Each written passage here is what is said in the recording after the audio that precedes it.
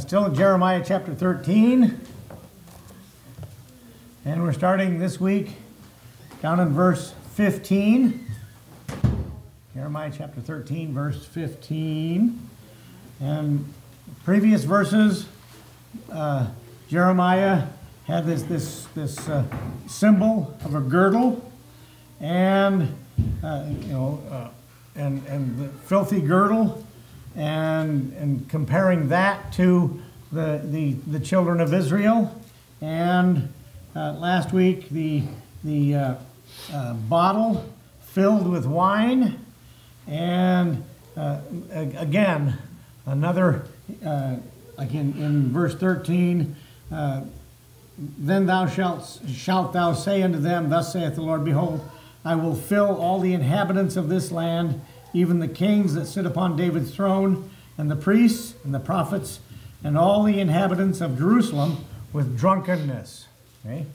And both of these, and last week, Daisy said something that fit right in with this girdle, that Jeremiah was instructed to put on, to wear and not wash and bury for a while. I'm thinking, you think ladies' girdle or a loincloth or something like that. Daisy came up with a sumo wrestler's girdle or whatever, uniform. When they're wrestling, the sumo wrestlers, that barely cover anything. I'm trying to think of a way to describe, when I was going through that, this girdle and the sumo wrestler outfit, just around there. And anyway, that fits perfect for description of this thing. But they're, both of these, wearing a dirty, if you will, filthy loin covering and drunkenness, we're humiliating, if you will, to the nation's self-respect. Okay, so we come down to verse 15. Verse 14. I will dash them one against another, even the father and the sons together. Families are going to be fighting, dashing. As saith the Lord, I will not pity, nor spare, nor have mercy, but destroy them. And he's talking about the nation of Israel at the time, okay? Right before Nebuchadnezzar moves in and takes everybody captive. And in verse 15 he says, Hear ye, and give ear. Be not proud. Okay? And he's saying, don't be proud of what you've got. You're living in a walled city. Remember, they're living in a walled city. They're semi-protected. They're safe. They're prospering. The rich are getting rich, and the poor are getting poor. And but he, God says, hey, don't lift yourselves up. You're gonna fall. Be not proud, for the Lord hath spoken. And instruction, give glory to the Lord your God. Okay? Don't give glory to these idols that you're worshiping. Give glory to the Lord your God. Before he caused darkness, okay? And it will seem, to the nation, it will be darkness. They're going to be going into slavery for 70 years. Okay? So, and the idea here, kind of the picture, and before your feet stumble upon the dark mountains, okay? You are wandering around, if you will, in the wilderness, in the darkness. You're not on a safe road. You're not on a safe path. Okay? If you're out there in the woods in the dark, the survivor programs on TV, they're left out in the woods with very little, and they have to stay out in the woods and survive for, you know, a long period of time with very little, you know, and they have to find their own food, they have to find their own water, make instruments, you know, hunting tools, make your own spear. Well, this is kind of the same picture that God is presenting here to the children of Israel. You know, God, He's going to cause darkness before your feet are going to stumble upon the dark mountains. And while ye look for light, okay, you're looking for the dawn. And you know, according to some of these programs, you know, these reality programs, you know, if you're stuck somewhere, it seems like night takes forever. You know, in some instances, you know, in your life, incidents take forever, and sometimes, like it was just 6 days ago that we were here. 6 days ago. It's gone by so fast. You know, sometimes time goes by so fast, but you know, they're out looking for light. They're going to be looking for light for 70 years. Okay? He turned it into the shadow of death and make it gross darkness.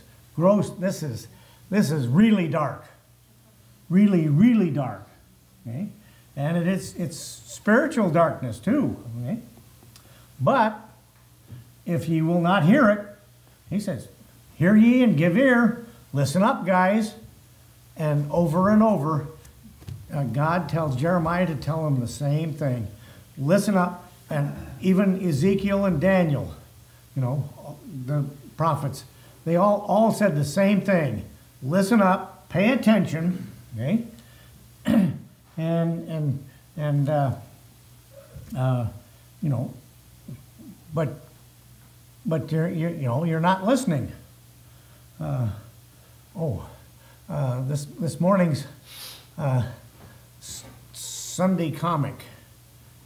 Which one was it? It was.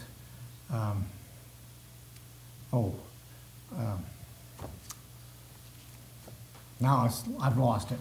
Anyway. Sunday comic. Sunday comic. Which one? That's what I was trying to. That's what I lost. Circus? Huh? Family Circus? No, not Family Circus. It was Garfield. Garfield, and Odie the dog was walking by a bunch of signs, and he says, "Be careful." You know, in the 4 panels, be careful. You know, look where you're going. Pay attention. And the last one was, you know, pay attention. And Odie is looking at the sign and falls off the cliff. Okay. Well, that's you know, I thought that, wow, you know, something simple as a Sunday comic can illustrate exactly this. Okay. He says, listen up. You're not hearing. If you will not hear it. My soul shall weep in secret places for your pride. Okay, and you know, God, if you will, is weeping for our secret pride. Okay, in secret places for our pride. And mine eye shall weep sore, and run down with tears. And this is also, you know, Jeremiah is saying this about himself, you know. He's weeping, and that's what Lamentations is all about, is weeping, okay, and mourning. Mine eyes shall weep sore, run down with tears, because the Lord's flock is carried away captive. Okay? He's warning them. God is telling Jeremiah to warn them, but they're not listening.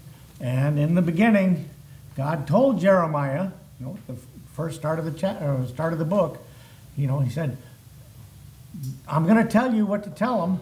They're not going to pay any attention to you. Okay, so if they're paying attention to those false gods, they're falling off the cliff, like Odie in the comic. Okay, so and say, you know, don't just preach to the people. Say unto the king and to the queen.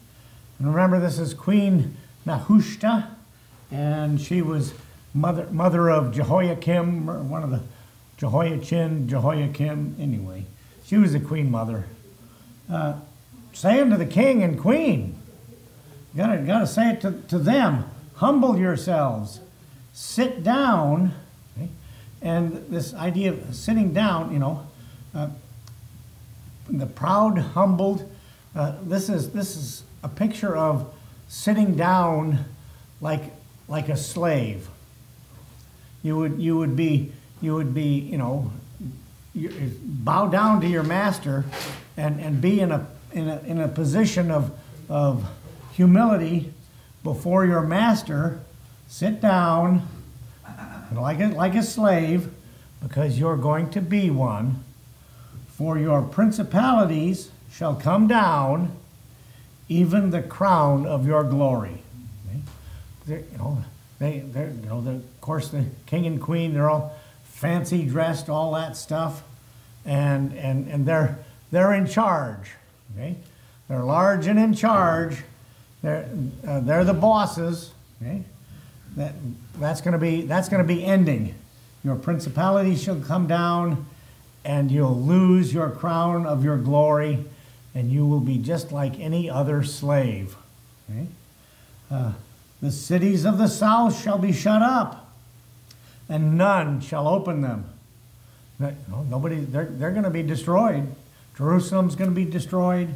Judah shall be carried away captive, all of it. The whole nation, all of it. There are a few, you know, leftover folks that Nebuchadnezzar left, you know, in the nation, but they would have been, you know, taken captive. Of course, he's killed most of the, you know, the army, but taken captive. He took the brightest and the best of the people, and left the poorest of the poor, to let them, you know, scramble around trying to find enough food, grow enough food for their family. And cities south, and it shall be, Judah shall be carried away captive, all of it. It shall be wholly carried away captive. The whole nation. We better stop.